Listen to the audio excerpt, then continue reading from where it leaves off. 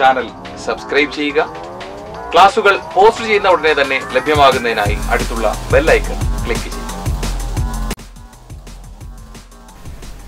എൻ്റെ സ്വന്തം computer game എന്ന 8ാം ക്ലാസ്സിൻ്റെ 5ാമത്തെ അധ്യായത്തിൽ ചർച്ച ചെയ്യുന്നത് ഒരു പ്രോഗ്രാമിങ്ങിൻ്റെ സാധ്യതകൾ ഉപയോഗിച്ച് ഒരു ഗെയിം എങ്ങനെ തയ്യാറാക്കാം എന്നതാണ്. അതായത് പ്രോഗ്രാമിംഗ് ലാംഗ്വേജുകളായിട്ടുള്ള പൈത്തൺ, ജാവ തുടങ്ങിയവ ഉപയോഗിച്ചാണ് സാധാരണ പ്രോഗ്രാമുകൾ അഥവാ ഗെയിമുകളും മറ്റുമൊക്കെ തയ്യാറാക്കുന്നത്. ഇപ്പോൾ അത് കോഡിങ്ങിൻ്റെ സാധ്യതകളില്ല, അതായത് കോഡുകളൊക്കെ ഓർത്ത് വയ്ക്കാതെ വിഷ്വൽ പ്രോഗ്രാമിങ്ങിൻ്റെ സാധ്യത ഉപയോഗിച്ച് നമുക്ക് ഒരു ഗെയിം തയ്യാറാക്കാൻ ഉപയോഗിക്കുന്ന സോഫ്റ്റ്വെയറാണ് സ്ക്രാച്ച് എന്നത്. സ്ക്രാച്ച് തുറക്കാം. ആപ്ലിക്കേഷൻ പ്രോഗ്രാമിംഗ് സ്ക്രാച്ച് എന്ന ക്രമത്തിൽ സ്ക്രാച്ച് തുറക്കുക. സ്ക്രാച്ചിൻ്റെ ഇടതുവശത്തായി ബ്ലോക്ക് വിൻഡോ ഉണ്ട്, മധ്യത്ത് സ്ക്രിപ്റ്റ് വിൻഡോ. ഈ വെളുത്ത ഭാഗത്തായി കാണുന്നത് സ്റ്റേജ്. അതിൽ കാണുന്ന ആ പൂച്ചയുടെ പടം, അതായത് സ്റ്റേജിൽ ചലിക്കുന്ന രൂപം എന്താണോ നമ്മൾ ചേർക്കുന്നത് അതിനെ സ്പ്രൈറ്റ് എന്നാണ് പറയുന്നത്. മുകളിലുള്ള ഈ ടൂൾ ബാറിൽ നിന്നും നമുക്ക് ഈ സ്പ്രൈറ്റിനെ ഒഴിവാക്കാൻ, സ്പ്രൈറ്റുമായിട്ട് ബന്ധപ്പെട്ട ടൂൾ ബാറാണിത്. ഒന്നാമത്തെ ടൂള് സ്പ്രൈറ്റ് ഡ്യൂപ്ലിക്കേറ്റ് എടുക്കുന്നതിന്, രണ്ടാമത്തേത് സ്പ്രൈറ്റിനെ ഡിലീറ്റ് ചെയ്യാൻ, മൂന്നാമത്തേത് സ്പ്രൈറ്റിനെ വലുതാക്കാൻ, നാലാമത്തേത് ഷ്രിങ്ക് ചെയ്യാൻ, അതായത് സ്പ്രൈറ്റിനെ ചെറുതാക്കാനും ഉപയോഗിക്കുന്ന ടൂളാണ്. വലതുവശത്തായിട്ട് കാണുന്ന ടൂളുകൾ സ്മാൾ സ്റ്റേജ്, സ്റ്റേജിനെ ചെറുതാക്കാനും സ്റ്റേജിനെ ഫുൾ സ്ക്രീൻ ആക്കാനും പ്രസൻറ്റേഷൻ മോഡിലേക്ക് മാറാനുമുള്ള ടൂളുകളാണ് വലതുവശത്ത് തന്നിരിക്കുന്നത്. താഴെയുള്ളത് ആ green colour flag script start ചെയ്യുന്നതിനും, ആ red colour round script stop ചെയ്യുന്നതിനും വേണ്ടിയിട്ടുള്ളതാണ്. ആദ്യത്തെ പ്രവർത്തനം ഈ കണ്ട സ്പ്രൈറ്റിനെ നമുക്ക് ഒഴിവാക്കുക എന്നുള്ളതാണ്. സ്പ്രൈറ്റിനെ ഒഴിവാക്കാനായി 2 മാർഗങ്ങളാണുള്ളത്. ഒന്ന്, സ്പ്രൈറ്റിൽ റൈറ്റ് ക്ലിക്ക് ചെയ്ത് അതിനെ ഡിലീറ്റ് ബട്ടണിൽ ക്ലിക്ക് ചെയ്യുകയോ, അല്ലെങ്കിൽ ഇതിൽ തന്നെ ഡിലീറ്റ് ടൂൾ ഉപയോഗിച്ച് സ്പ്രൈറ്റിൽ ക്ലിക്ക് ചെയ്യുകയോ ചെയ്തു കഴിഞ്ഞാൽ ആ സ്പ്രൈറ്റ് അവിടെ നിന്ന് ഒഴിവാകുന്നതായിട്ട് നമുക്ക് കാണാം. ഇതിലേക്ക് നമുക്കൊരു സ്പ്രൈറ്റ് കൊണ്ടുവന്ന് ചേർക്കാം. ചേർക്കുന്നതിനായി താഴെയുള്ള ന്യൂ സ്പ്രൈറ്റ് ജാലകത്തിലെ 3 ബട്ടണുകൾ നമുക്ക് കാണാം. ഒന്നാമത്തെ ബട്ടൺ പെയിന്റ് ന്യൂ സ്പ്രൈറ്റ് എന്നാണ്, അതായത് സ്പ്രൈറ്റിനെ നമുക്ക് വരച്ചു ചേർക്കാം. രണ്ടാമത്തേതിൽ ന്യൂ സ്പ്രൈറ്റ് ഫ്രം ഫയൽ, അതായത് തന്നിരിക്കുന്ന ഫയലിലുള്ള സ്പ്രൈറ്റിനെ ചേർക്കുന്നതിന് വേണ്ടിയിട്ടുള്ളത്. മൂന്നാമത്തേത് ഗെറ്റ് സർപ്രൈസ് സ്പ്രൈറ്റ്, ഒരു സർപ്രൈസ് സ്പ്രൈറ്റിനെ ചേർക്കാൻ വേണ്ടിയിട്ടുള്ളതാണ്. നമുക്ക് രണ്ടാമത്തെ ടൂൾ ഉപയോഗിച്ച് നമുക്കൊരു സ്പ്രൈറ്റ് ഇതിലേക്ക് ചേർക്കാം. രണ്ടാമത്തെ ടൂളിൽ ക്ലിക്ക് ചെയ്യുക. ഇടതുവശത്ത് കാണുന്ന, അപ്പോൾ വരുന്ന പുതിയ വിൻഡോയിലെ ഇടതുവശത്ത് കാണുന്ന ഹോമിൽ നിന്നും സ്കൂൾ റിസോഴ്സസ് സെർച്ച് ചെയ്തെടുക്കുക. സ്കൂൾ റിസോഴ്സസിലെ സ്റ്റാൻഡേർഡ് 8 നിന്നും ഇമേജസ് ഫോൾഡറിൽ നിന്നും കാറിൻ്റെ ചിത്രം ഓപ്പൺ ചെയ്യുക. ഇപ്പോൾ പുതിയ സ്പ്രൈറ്റ് വന്നിരിക്കുന്നത് കാണാം. കാറ് സ്പ്രൈറ്റായി എത്തി. ഇതിന്റെ സ്റ്റേജിലേക്ക്, പശ്ചാത്തലത്തിലേക്ക് അതിൻ്റെ ഒരു ട്രാക്ക് നമുക്ക് ചേർക്കണം. അതിനായി സ്റ്റേജിൽ ക്ലിക്ക് ചെയ്യുക. സ്റ്റേജിൽ ക്ലിക്ക് ചെയ്യുമ്പോൾ ഇടതുവശത്തെ ജാലകം സ്റ്റേജ് ആയിട്ട് മാറിയിട്ടുണ്ടാവും. അതിലെ ബാക്ക്ഗ്രൗണ്ട് എന്ന ടാബിൽ നിന്ന്, സ്ക്രിപ്റ്റിൽ നിന്നും ബാക്ക്ഗ്രൗണ്ട്സ് എന്ന ടാബിൽ നിന്നും അതിലെ എഡിറ്റ് ബട്ടണിൽ ക്ലിക്ക് ചെയ്യുക. നമുക്ക് ബാക്ക്ഗ്രൗണ്ട് ആണ് മാറണം, അതിന് എഡിറ്റ് ബട്ടണിൽ ക്ലിക്ക് ചെയ്യുക. എഡിറ്റ് ബട്ടണിൽ ക്ലിക്ക് ചെയ്യുമ്പോൾ പെയിന്റ് എഡിറ്റർ ജാലകത്തിൽ വരുന്നതിൽ നിന്നും ഇമ്പോർട്ട് ബട്ടണിൽ ക്ലിക്ക് ചെയ്ത് നമുക്ക് ചിത്രം ചേർക്കാം. ഹോമിലെ സ്കൂൾ റിസോഴ്സസിൽ സ്റ്റാൻഡേർഡ് 8 നിന്നും ട്രാക്ക് എന്നത് ചേർക്കുക. ഇപ്പോൾ ട്രാക്ക് ഇതിലേക്ക് വന്നു.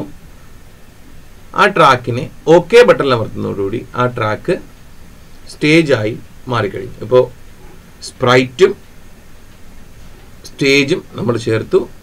ഇനി സ്പ്രൈറ്റിനെ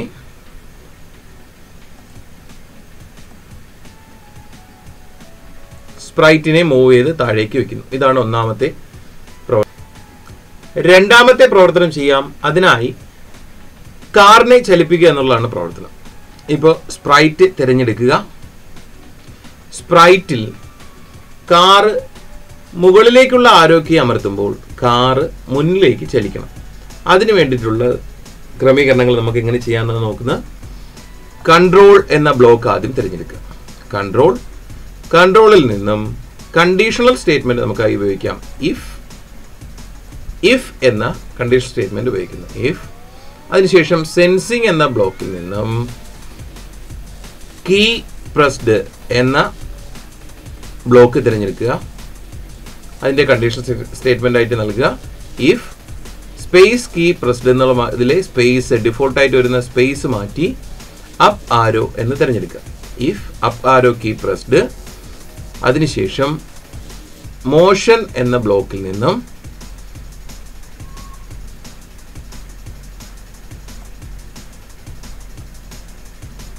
മൂവ് 10 സ്റ്റെപ്സ് എന്ന ബ്ലോക്ക് തിരഞ്ഞെടുക്കുക. അതിൽ 10 സ്റ്റെപ്പ് എന്നത് അല്പം അധികമായതിനാൽ അത് 5 ആക്കുക. 10 എന്നത് 5 ആക്കുക. 5 സ്റ്റെപ്പ് മൂവ് ചെയ്യണം. വീണ്ടും കൺട്രോൾ ബ്ലോക്കിൽ നിന്നും ഇഫ് ഉപയോഗിച്ച്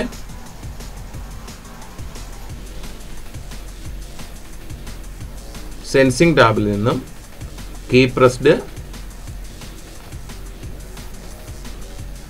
ഡൗൺ ആരോ മോഷൻ ടാബിൽ നിന്നും മൂവ് 10 സ്റ്റെപ്സ് എന്നുള്ളത് -5 സ്റ്റെപ്സ് ആക്കുക. -5 സ്റ്റെപ്സ് എന്നത് തിരഞ്ഞെടുക്കുക. വലതേക്കുള്ള ആരോ മാർക്ക് ക്ലിക്ക് ചെയ്ത് കഴിഞ്ഞ് ഇപ്പോൾ നമ്മൾ ചെയ്തിരിക്കുന്ന പ്രവർത്തനം അപ്പ് ആരോ കീ പ്രസ് ചെയ്ത് കഴിഞ്ഞാൽ 5 സ്റ്റെപ്പ് മുന്നിലേക്കും ഡൗൺ ആരോ കീ പ്രസ് ചെയ്ത് കഴിഞ്ഞാൽ 5 സ്റ്റെപ്പ് പുറകിലേക്കും സഞ്ചരിക്കണം. ഇനി വലതുവശത്തേക്കുള്ള ആരോ കീ പ്രസ് ചെയ്ത് കഴിഞ്ഞാൽ വലതേക്ക് തിരിയണം. ഇടതുവശത്തേക്കുള്ളത് പ്രസ് ചെയ്ത് കഴിഞ്ഞാൽ ഇടതേക്ക് തിരിയണം. അത് ആ രീതിയിലാക്കാം. കൺട്രോൾ ബ്ലോക്കിൽ നിന്നും വീണ്ടും ഇഫ് സ്റ്റേറ്റ്മെന്റ് എടുക്കുക. അതിൽ നിന്നും സെൻസിങ്ങിലെ if key പ്രസ്ഡിലെ right arrow motion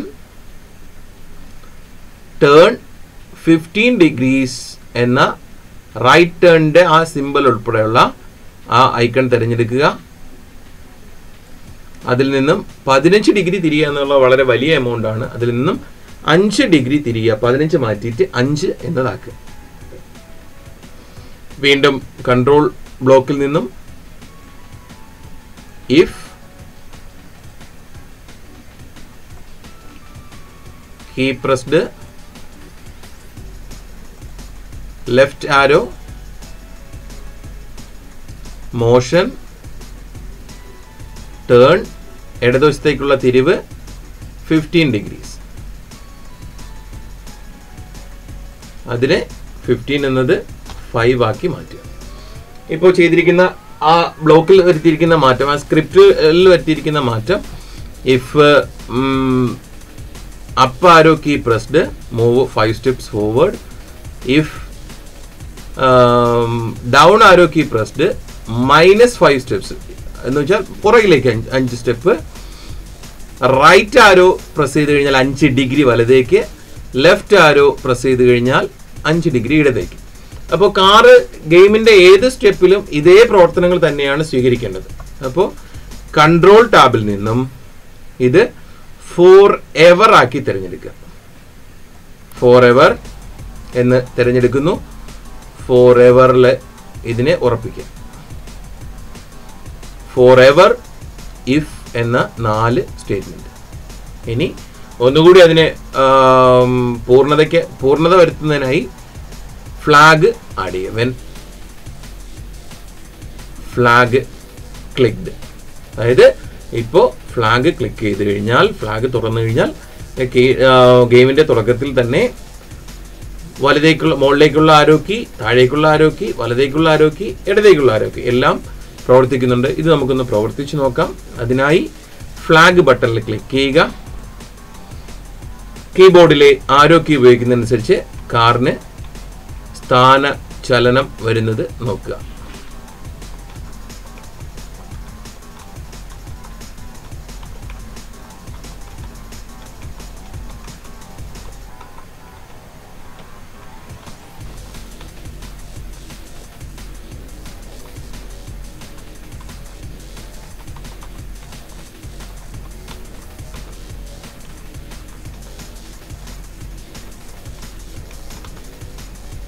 ഇപ്രകാരം ഒന്നാമത്തെ പ്രവർത്തനം നമുക്ക് പൂർത്തിയാക്കാം.